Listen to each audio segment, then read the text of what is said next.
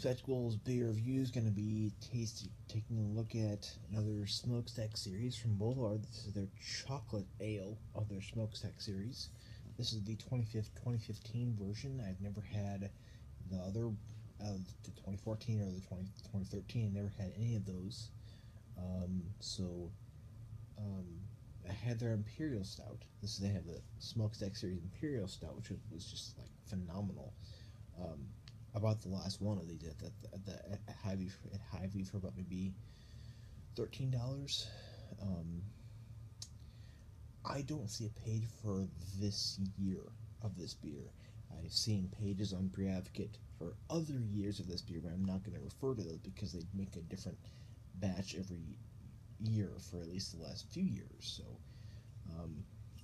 I do, however, know that it's 9.1 ABV, and it is a malt beverage brewed with cocoa and with natural flavors added.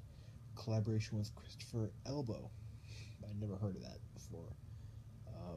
Smokestack series by Boulevard is just like every single beer I've had in the Smokestack series have just been phenomenal. Every single one is. I suggest that if you're a craft beer fanatic like I am, try any. If you get Boulevard in your area, try every single Boulevard smokestack series that you can get your sweaty palms on. So do that, and well, try the other ones too. But I think that the smokestack ones are more important for you to get your hands on. So let me get this cage off and pop the top, and this is what Keith's beer review says. We'll see what we have.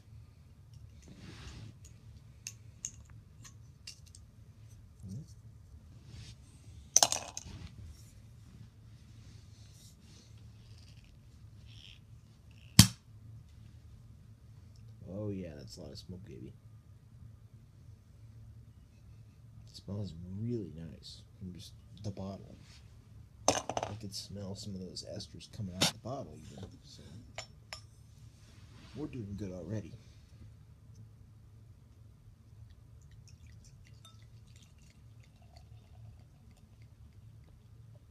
I was thinking it was going to be darker than that. Really, I was.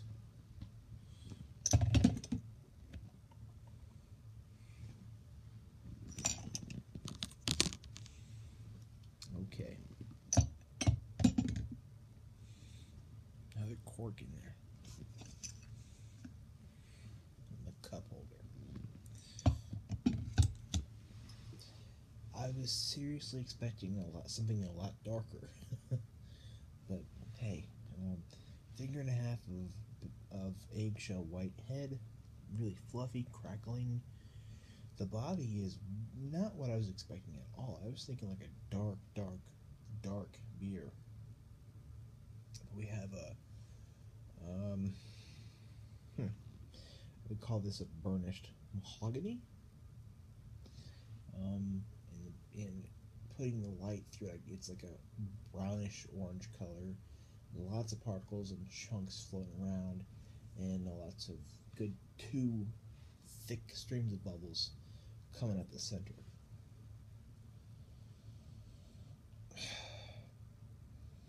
Yeah, I'm getting that chocolate. Getting a lot of things.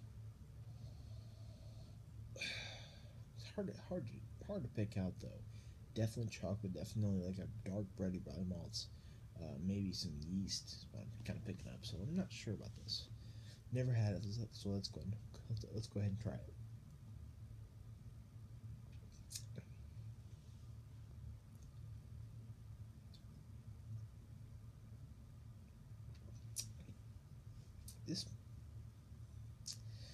This is like a Belgian ale.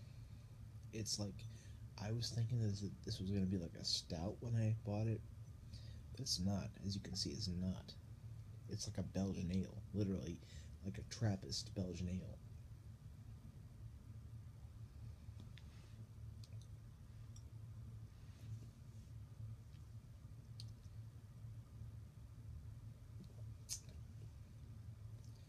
I don't pick up the chocolate that much. The chocolate is very, very minimal.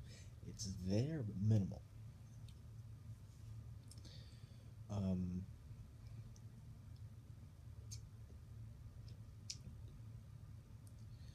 I do pick up a light dark breadiness, brown malt sweetness.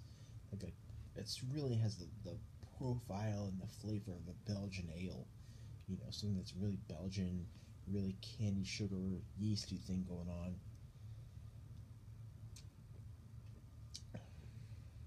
I'm perplexed about this. Something that's called a chocolate ale is usually not like this at all. Let me try and read the bottle for you. One of the brightest stars in the city of culinary treasures, Christopher Elbow, has earned a worldwide reputation for his handcrafted chocolate masterpieces. His sweets are distinguished by their use of unusual, sometimes surprising ingredients, and that adventurous spirit has left its print on this special ale. The aroma is given over to an earthy, fruity cocoa with just a hint of hops.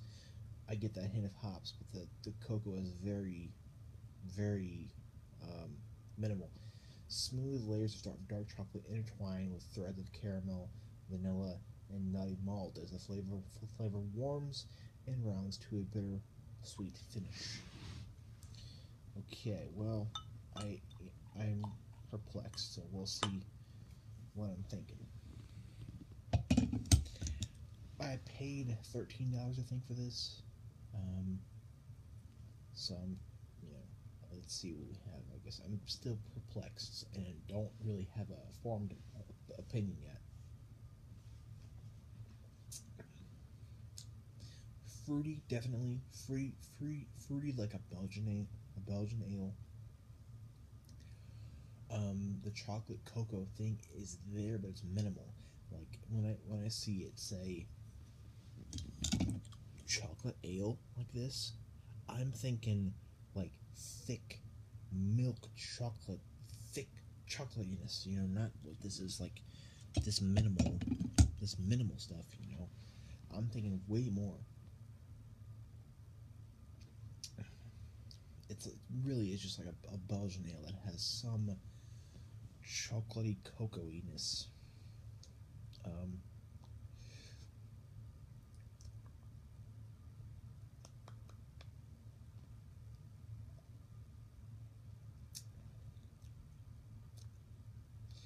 that's really what it is.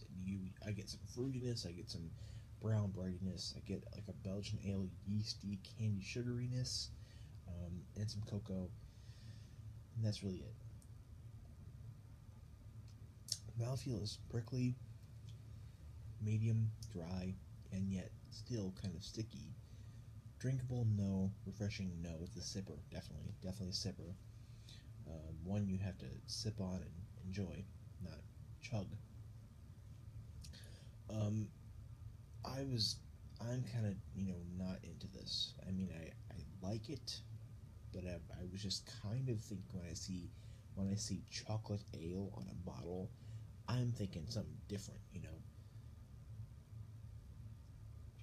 If I had known it was like this, I might have steered away from it. But I saw it, and it was the last one, and I bought it. But I'm happy I reviewed it for you, even though not many people have watched this. Um, I'm not into it. I think it's a B minus. I think it's good. Um, However, when I see chocolate ale, I'm thinking something different, and I'm just not into what this has become or what this is. It's worth trying though, if you are a craft beer enthusiast, kind of like I am, and you're willing to put up some money to try something new and different. It's still worth it. I'll give it a B minus. I'm just not really into it that much. Um, but it's still worth trying. Definitely, kind of, sort of worth your money and your time and your problems.